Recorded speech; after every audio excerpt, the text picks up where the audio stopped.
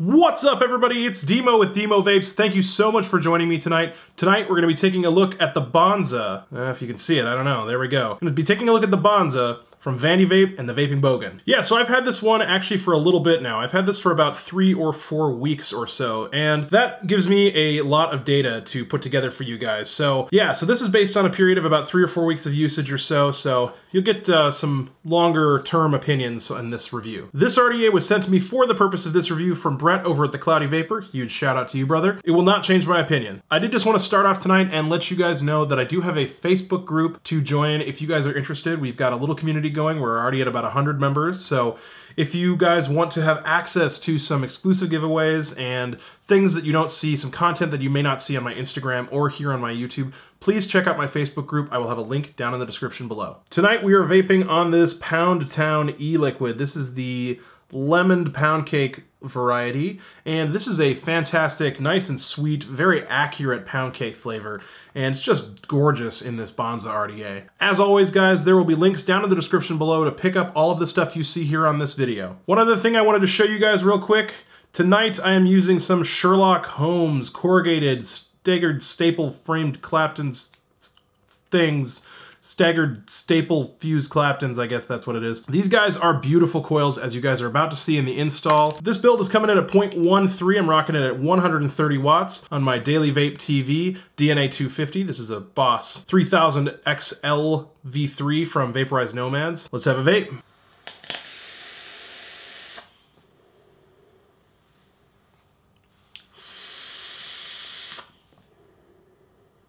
Alright guys, I'm not going to waste any more time. Let's get down up close and I'll show you a whole lot more about the Bonza RDA by Vandy Vape and the Vaping Bogan.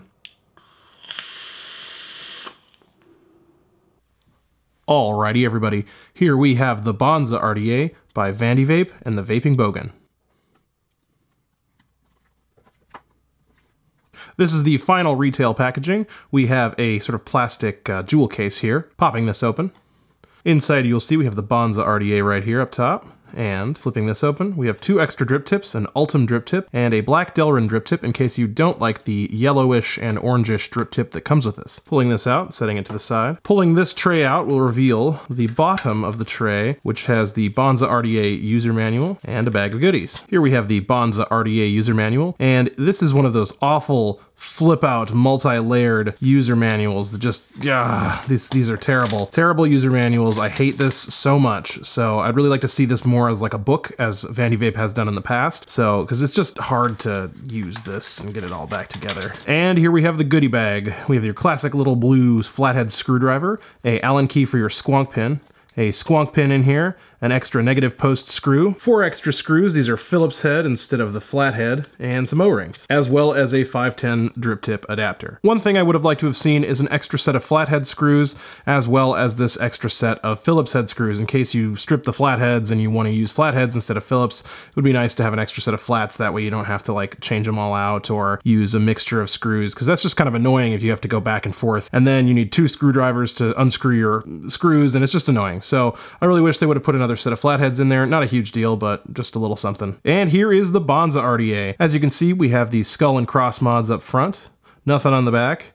Airflows on each side, 15 air holes on each side. We've got this lovely sort of chain link design up top here. Beautiful design. On the bottom, you'll see it says Bonza RDA, and then we've got our batch numbers up here. The Vaping Bogan, manufactured by Vandy Vape. The negative screw right here, and a lovely protruding 510 pin and a protruding peak insulator. This is definitely hybrid safe. Up top, we have this acrylic resin drip tip. I think most all of the Vandy Vape products are coming with these drip tips now, and I'm really happy to see that because I think it lends a little bit of elegance and flair to a product, and it's just a little bit of an upgrade from that normal Ultim we've been seeing for the last 6 to 9 months or so, or maybe even longer than that. But before we go on, I did just want to mention that this shiny gold plating is a fingerprint magnet. Man, I mean, like, I'll just stick my fingerprint on there, and you can't really see it right now, but this is a fingerprint magnet, and it's just kind of a bummer. I mean, not a huge deal. You know what you're getting, so if you don't like that fingerprint kind of magnet stuff, don't get the gold. Maybe go for the black, or, I don't know, the stainless steel might have a better finish, but it is a bit of a fingerprint magnet. The barrel is pretty simple. It's just a basic barrel, nothing fancy on the inside. You've got your air holes, and that's really about it. Here's the top cap. We've got one single really beefy O-ring up top. and we've got 3 slots, so you can run this in single or dual coil mode. Lovely conical shaped design right up there up top. A10 drip tip compatible. And as I said earlier, these chain links are here, I guess, to provide a little bit of grip, although I don't think that they provide too much grip at all. I find that this AFC is rather hard to turn, and we'll talk about that a little bit more up top. And finally, here is the deck of the Bonza. Now, this is a pretty cool deck, I have to say. This is sort of like a reverse Cheetah deck, or Cheetah 2, as I guess I've been told. You've got these post holes on the outside, and you've got these clamps that go down on the inside. I'll demonstrate that for you here in a second. As you see, as I'm rotating this, that clamp lowers. On this clamp, there's a little bit of texture right there, and that's to kind of bite down into your leads. That way, when you're kind of pulling and adjusting your coils don't move around on you too much. Otherwise, it's really straightforward. This has a nice deep juice well. I think it is about 7 millimeters deep, and I have not had any leaking issues with this. With purging, I've just dumped tons of juice in this juice well and then purged and then vaped, no problem. I've never had any leaking or spitback issues whatsoever. 2 things I wanted to talk to you guys about while we're down here. One is positive, one is negative, and the positive, negative, right? This style of RDA is incredibly versatile. You can put coils in here from this hole to this hole, or from like this clamp to this hole, or you can even put them in from this clamp to this clamp. So if I'm doing like a regular alien build, like a 5-wrap, 3mm alien or something like that, I'll just put them in there from this one to this one. I won't even bother using these guys just because it's way easier to just pop them straight in and have them sit on top of each other. Tonight I've got some pretty huge coils though, so I'll be putting them in from here to here. And most of my series builds fit from this clamp to this post hole right here. I've never had any need to use this hole to this hole. That's huge distance. I mean, this is a little small screwdriver, but that's a massive distance there. Probably an inch between these two almost. Now, one other thing I did want to mention to you guys, this negative post right here, as you can see, mine wobbles, it moves on me. And that's a huge bummer. I have tightened down that negative screw all the way. I've swapped it for the other screw, and nothing that I do seems to be able to lock that negative post really in there. So now I haven't had any issues with resistance jumping or anything like that, so not a huge deal, but when you are building it, it does kind of pull your coils around. So just keep that in mind when you're building it, that you're gonna, when you tighten your coils down, you're gonna have to go back and readjust your coils. Typically, I also like to tighten my coils after I fire them as well, and then I'll do that again, and then it'll move, and then I'll have to adjust my coils again and fire them up again and get the hot spots out again. So this is kind of annoying. Not a huge deal, I guess, but that might be a deal breaker for some people. So, you know, keep that in mind. I know that not everybody has that issue. All right, guys, I don't have a whole lot more to show you down here. So I'm gonna go ahead and build this, wick this, juice this, and we're gonna get back up top. I'll vape it for you guys, and I'll give you guys all of the thoughts that I have on the Bonza RDA by the Vaping Bogan and Vandy Vape.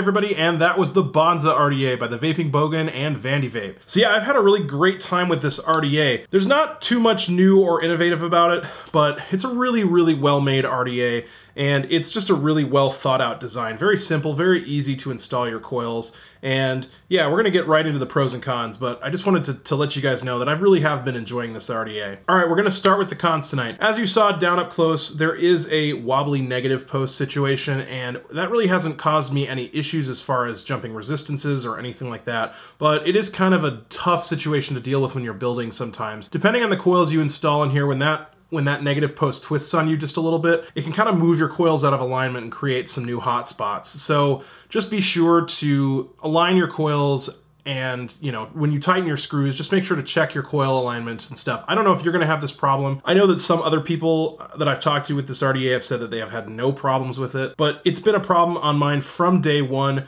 and I've installed the other screw just to see if that might help things or change something, and it doesn't seem to change anything. So that's just a design flaw on mine, or rather not a design flaw, but a manufacturing flaw on mine. So, you know, keep that in mind. You might have some trouble putting really small builds in here, like really small round wire builds, but then again, that's not really what this RDA is made for. This is a sort of, I mean, this is kind of a cloud chasing RDA. Wide open, it can chuck some serious major clouds. Let's see if I can adjust this for you.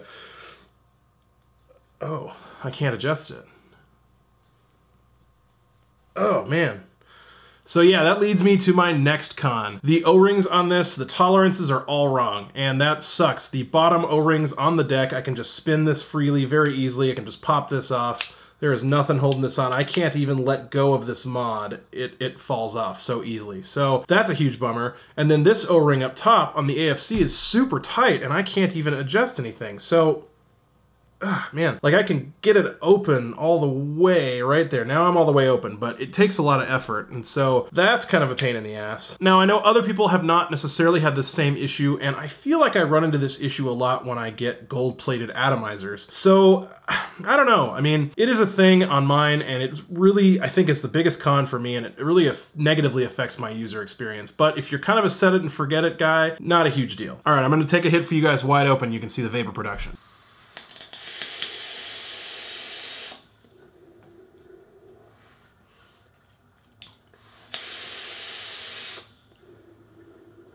Yeah, this thing can chuck some serious clouds. I prefer the AFC on mine set to 2 rows of the holes closed off, personally. I think that gives me the best flavor and balances flavor and clouds just absolutely perfectly when it's set like that. And that's really, thankfully, luckily, all I have for cons on this guy. Moving right along into the pros, this is very easy to build. It is an incredibly easy design to build. You can either pop your build right into those center 2 clamps if you've got a more medium-sized build, if you've got your coil leads kind of level. It's very easy to build that way. If you have a larger build like I have in here, or a series build, which I guess would be a larger build as well, you can pop them into those staggered post holes, the post and the clamp. Very, very simple, very easy to install your coils and get everything clipped and tightened down, whatnot. So fantastic. I love building on this. It was a super, super easy install when I first got it, and I was just like, yes, this is great. I love RDAs that are easy to build. I just got the Nudge RDA in, for example, and God, that thing pissed me off. It's so hard to build compared to something like this, and that's just a beautiful breath of fresh air. The flavor on this is decent. It's not out of this world or, you know, bottom airflow level, but for a side airflow RDA, I get really good flavor off of this. Nothing to write home about, but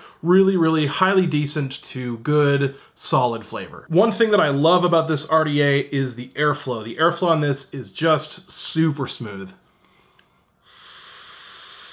And it's smooth at all settings. I'm not going to adjust it for you because it would take me 1,000 years to adjust this between the settings, but it is smooth all across the board, and that's fantastic. I think that the way they've done this with the airflows, with all of these little holes, just smooth out that airflow so much. This is a super, super deep juice well, so you don't really have to worry too much about over dripping. I really haven't had any problems with over dripping on this atomizer. I can just flood this deck completely, and I've had no leaking, no spit back, no anything like that. This, I think, I have to say, is my favorite platform for series builds since I've got it. I mentioned that before briefly, but this is an awesome RDA for series builds. You have so much airflow, and you've got just the perfect length between the post holes, and that's fantastic. I know that sometimes I struggle with series builds on certain RDAs. There's just not enough space between the post holes in an effort to make it more usable for medium builds. All right, guys, that kind of brings me to my conclusion. Clicking over to thecloudyvapor.com, you can pick this up for $32.99 US, and that is a fantastic price for this RDA. Very, very affordable. No vape budget considerations needed or anything like that. So yeah, would I buy this if I was not sent this for the purpose of this review?